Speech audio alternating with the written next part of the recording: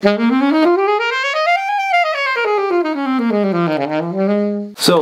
if you are a beginner student who has been playing for, say, a year, maximum 2 years, it's hard to say, but roughly around that time range, okay, you've probably been working on 1 octave scales, majors and minors. You know, some people are faster, some people are slower, but you know, you start with 1 octave scales.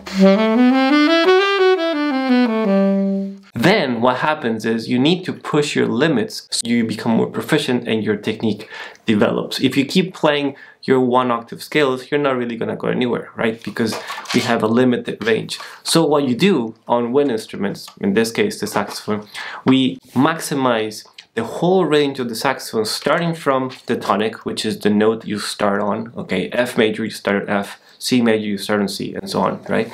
Then you go all the way up to the top of the instrument, to the highest note within the instrument, and then you go all the way down to the bottom of the instrument, and then you go back to the tonic. So in this case, if we have F major, okay, we start on F, okay, then we're gonna go all the way up to the palm keys, to the top F, okay.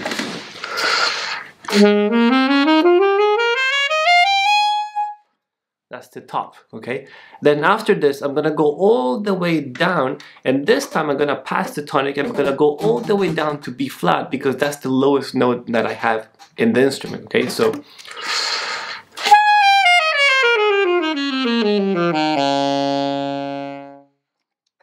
that's the lowest possible note within the scale and on the saxophone, okay? And then after I've hit that low note, what do? I go back to the tonic, so basically I go back to the starting point.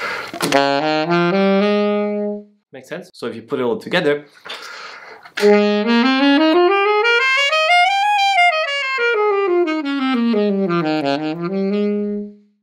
make sense? Okay, so, and that's how you want to play all your scales, whether they're majors or minors or arpeggios, it doesn't matter, okay? That's how you're gonna become better, because there's more stuff to play. Otherwise, it's just,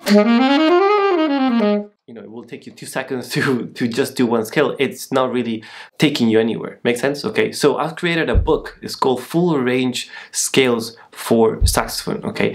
And this is aimed at upper beginner, I would say, upper beginner intermediate players who have been working on their 1 octave scales and need to be pushed, you know, need to be challenged into more advanced territory, okay? So in this book, you'll find full range scales, arpeggios, intervals,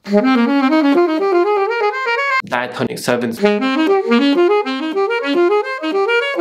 many things that you will need in order to, you know, just become better and just push your technique and become more solid on the saxophone, okay? Check it out. So if you want to bring your technique forward, be sure to check out the book. The link is here below in the description. I'm doing a limited launch offer, so be sure to check it out and let me know what you think about the book and about all the exercises.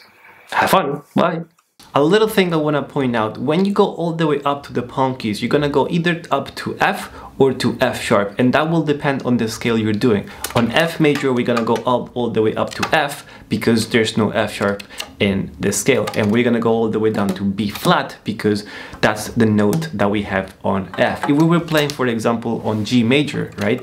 Now we would go all the way up to F sharp because that's the top note, that's the highest note we have within the scale, and we're gonna go all the way down to B because that's the lowest note within the scale. We're not gonna go down to B flat, but we're gonna go down to the highest and the lowest note within the scale.